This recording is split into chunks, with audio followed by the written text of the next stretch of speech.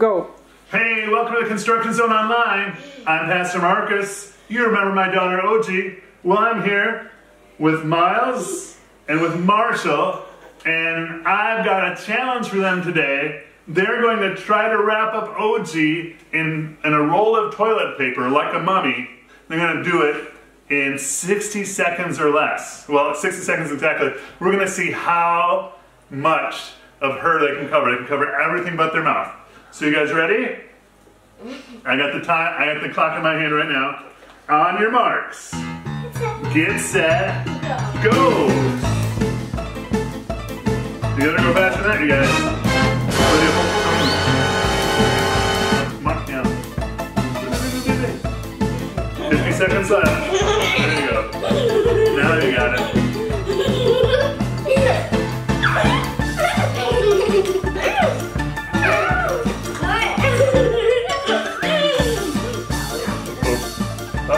Keep going, keep going. You got 30 seconds left. Oh, you have to hold it, Marshall, so we can get around it, right? Okay, keep going, keep going. 20 seconds left.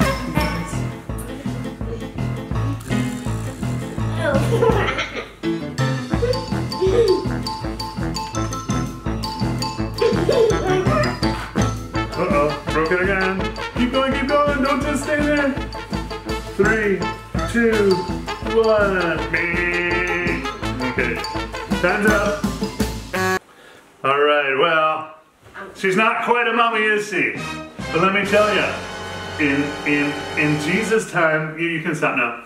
In Jesus' time, when they would bury a person, they would wrap them in cloth and they would put them in a tomb. You've seen maybe pictures and cartoons of what they did with Jesus. When Mary went to visit the tomb of Jesus, she found out he wasn't there, and his burial cloth, no, we're not going to do that, his burial cloth was folded in the corner. And that was because, and that's because Jesus was no longer dead, he was alive. We're going to talk about that today, but first, let's go visit the Morning Star and see if Captain Blunderbuss has found that treasure yet. We'll see you later.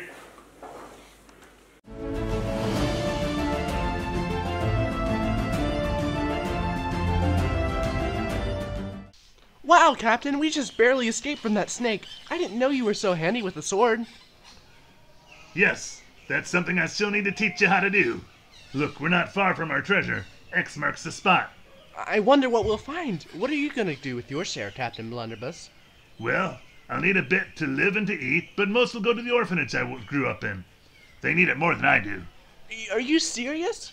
Gold Grubber said we'd be filthy rich when we found this treasure, and you're just gonna give it away? My treasure isn't on earth, Stan. Jesus died and rose so that I could have life in heaven. That's where my real treasure lies. So, if you weren't following Jesus, you'd be rich already. Money is a good servant, but a terrible master. Believe me, before Jesus found me, the devil took more than his share. Avast, Stan! You're standing in quicksand!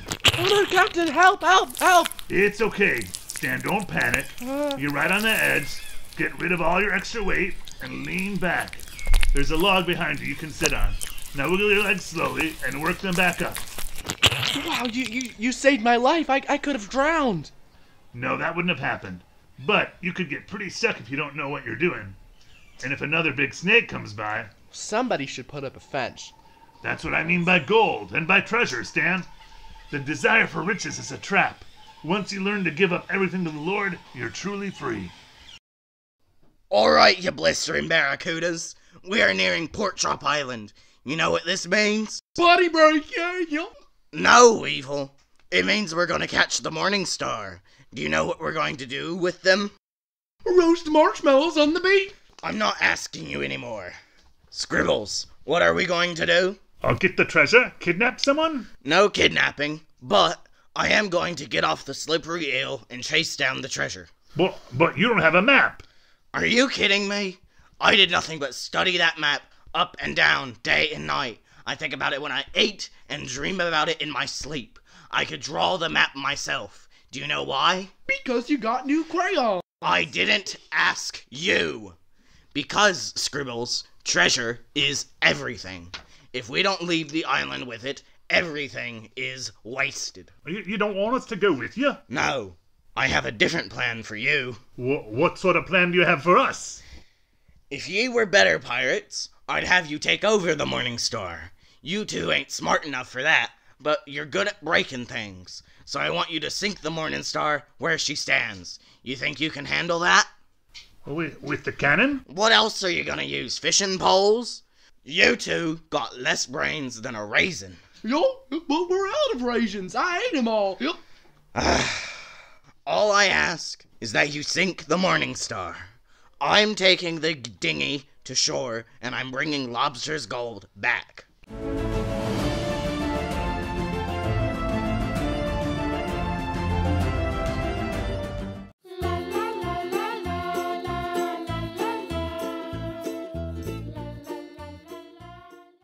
Sure, we have a problem. What's wrong, Fergie? Pirates are coming from the south. It's the Slippery Eel. Oh no, everyone! It's time to man your stations! I need cannonballs. We have a problem. Remember when I said there were cannonballs in the hold? They're actually grapefruits. That'll make a mess, but it won't defend us from pirates. We need to take out their cannon, but we don't want to actually hurt anyone. Dude, they want to hurt us. Lothar, you have the answer. I do? Do you have any of those meat pies in the galley? Yeah, bro, but it's no time for lunch. The meat pies that can break a captain's tooth probably can put a hole in the boat. Firing cannon number 1. Yo, ready? Yo, aim? Yo, fire? Yo. They're fired, but they missed. Here's the pie. Nasty in person, no, Luther? Offended? Of course not, dude. Somebody on the other ship ordered one of my pies. Good to hear. I'm aiming from their cannon.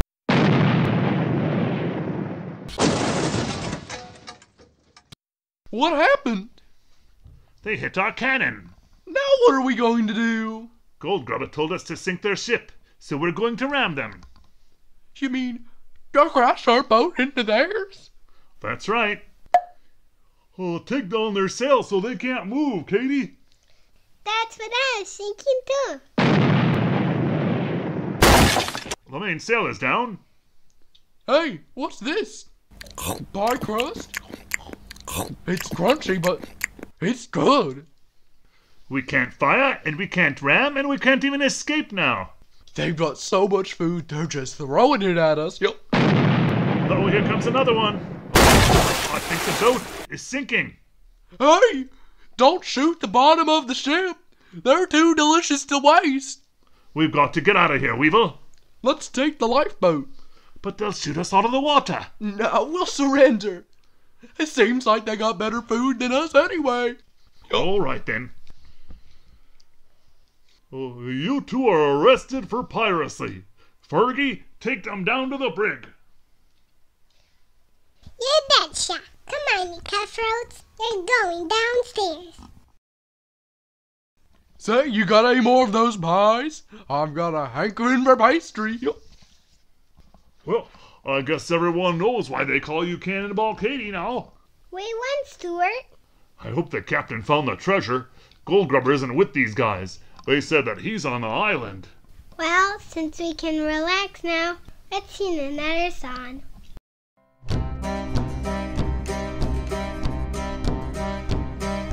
Keep your treasure in heaven where there are no thieves or robbers there. Neither rust or moth destroy the treasures found in heaven. For where your treasure is, you'll search and work, protect and live. For where your treasure is, your heart will be there also. The money you hold in your hand, it slips right through like grains of sand. But not a thing on earth can steal your treasures up in heaven. For where your treasure is, you'll search and work, protect and live. For where your treasure is, your heart will be there also.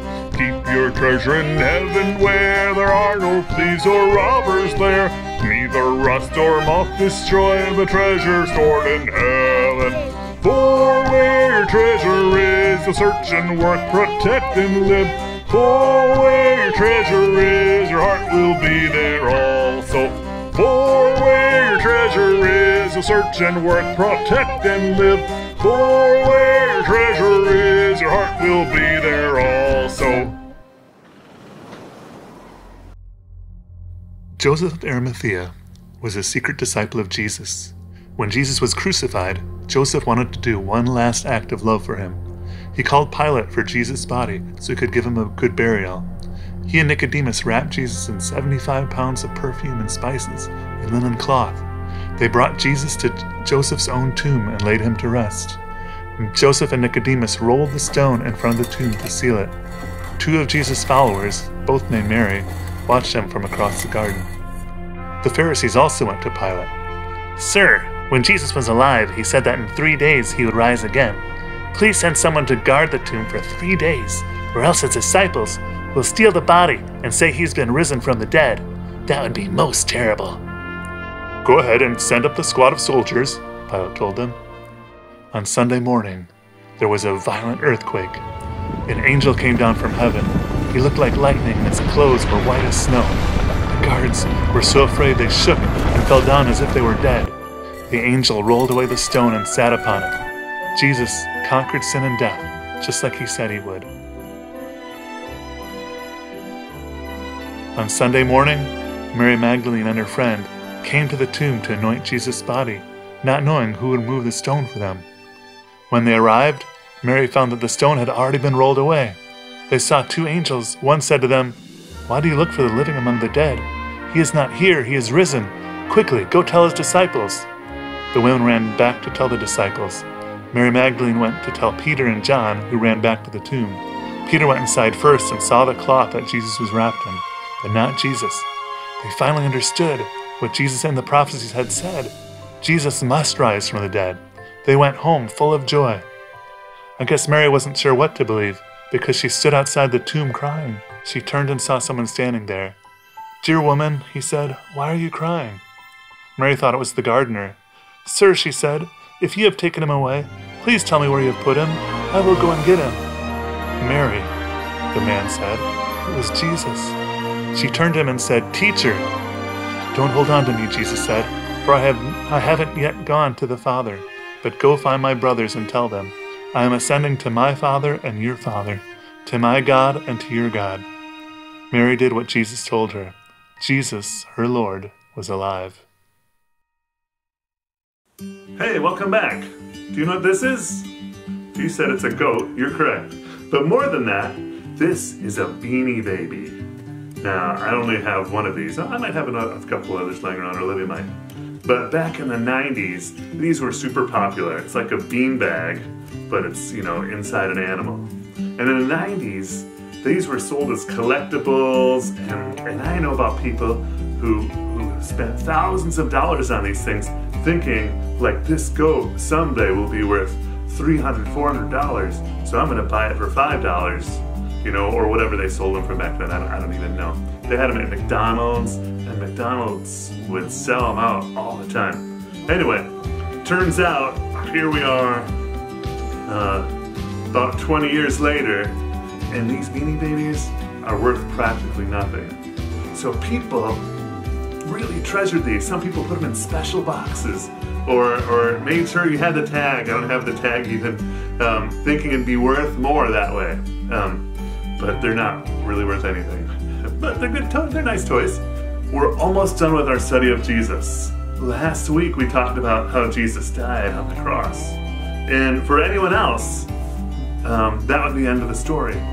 But Jesus isn't like anybody else. See, last week we found about how Jesus was arrested, how he allowed them to crucify him on the cross. And he could have stopped all of that. In fact, he even said he could send angels to defend him if he wanted to.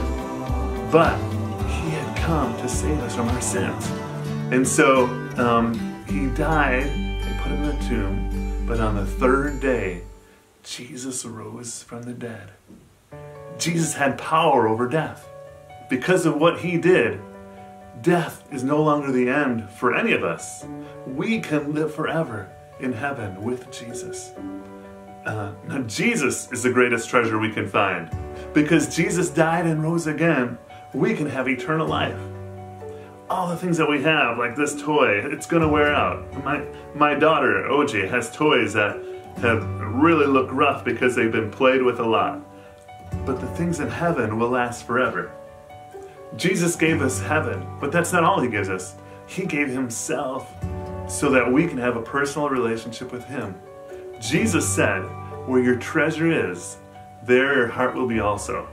If money and power are your treasure, then they'll become your God.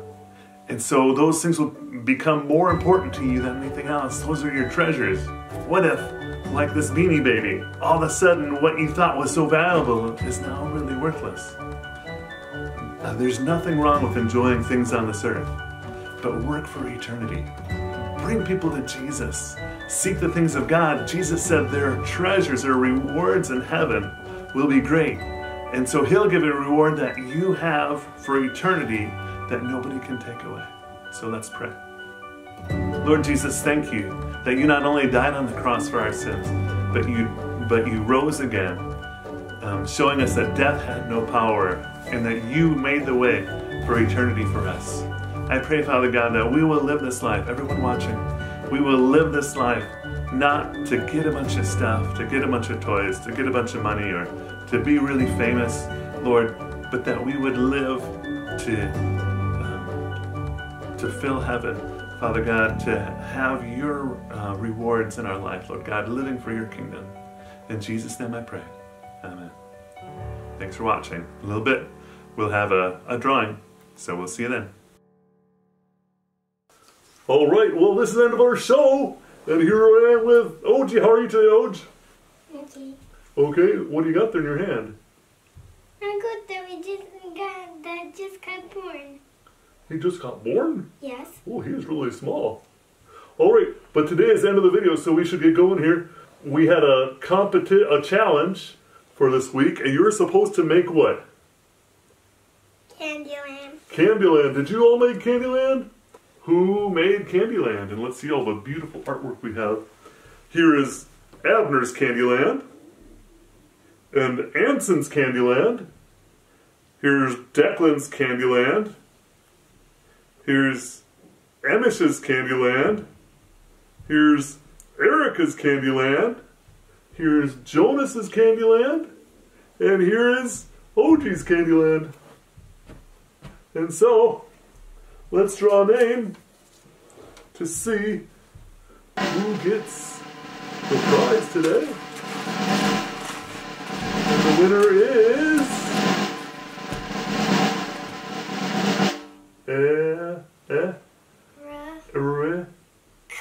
Erica. Erica! Hey, congratulations, Erica! You won the next Lego minifigure. And since you live in another country, we'll mail that to you, because here, if you live in Ukraine, we could hand it off. Sort of. Okay. Anyway, so, alright, so I'm going to tell a joke here, okay? Why did the teddy bear skip lunch? Because he was not hungry? Well, sorta. Because he was stuffed. And stuff like it. Yeah, yeah, because all to their stuffed toys. Alright. Okay, so we have a challenge for next week. So OG is holding a Beanie Baby here. And No, it's a real goat. oh, it's a real goat? Okay. Yeah. Well, I'm going to pretend it's a Beanie Baby. This week, I hope that you all have your own stuffed toy. If you don't, you should probably ask for one for Christmas. Anyway, here's what your plan. You can take a picture of your favorite stuffed toy. You can be in the picture with it. That's fun. But if you rather have, if you rather not, that's okay too. Take a picture just with your stuffed toy. And then we'll see all your pictures of stuffed toys next week. Sound good? Yes. All right. So, let's say goodbye to the boys and girls. Yes. Bye. Bye. See you next week. The goat just said bye. He Did you said, hear him say bye? he said, I mean bye. bye. Okay.